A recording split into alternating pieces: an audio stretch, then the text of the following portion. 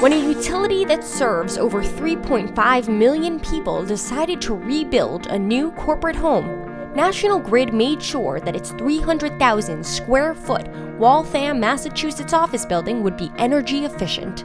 We wanted to build a corporate facility that would demonstrate to customers that you can indeed build a very energy and environmentally sensitive building on budget, on time. Across the nation, we've just put a dent into energy efficiency.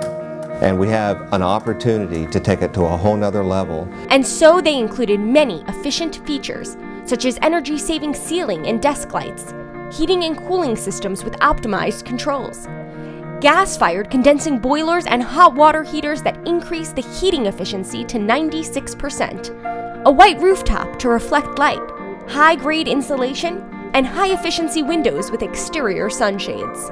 Employees love the space. They love the fact that there's lots of daylight, that it is a comfortable space, and it really promotes integration of ideas and collaboration. And from the workspaces to the relaxing spaces like these cafes, National Grid has brought energy efficiency into every room in this building.